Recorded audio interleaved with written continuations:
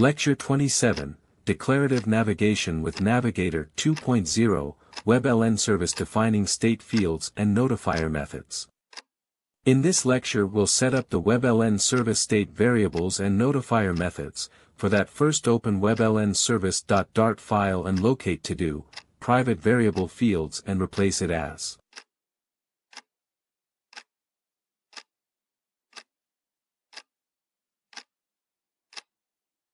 Here we just defined private variables which is only accessible inside WebLNService class. Now locate to-do, getters for private variable fields and replace it as.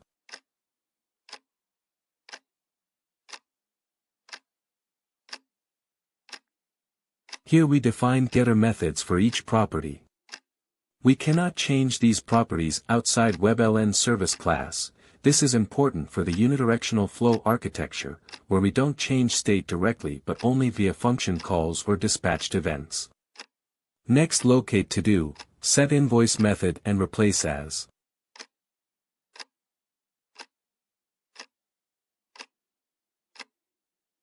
So here we're setting the invoice private variable with the invoice parameter, which setInvoice method will accept, and setting invoice status to true and notifying all the WebLNService listeners.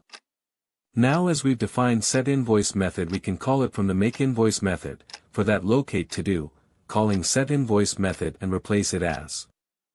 So here we're just passing the payment request to the setInvoice method. Remember that payment request value is nothing but bolt 11 invoice. Next locate to-do, underscore set payment status method and replace it as.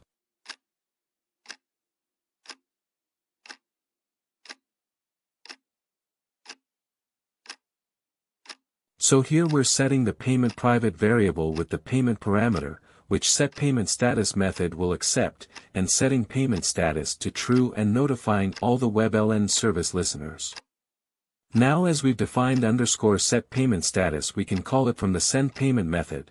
For that locate to-do, calling underscore set payment status method and replace it as.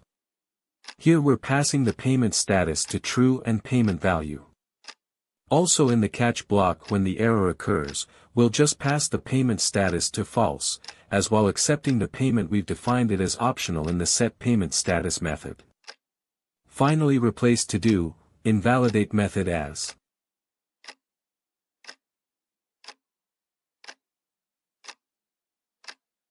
So here we're initializing the invoice status to false and setting the invoice value to null.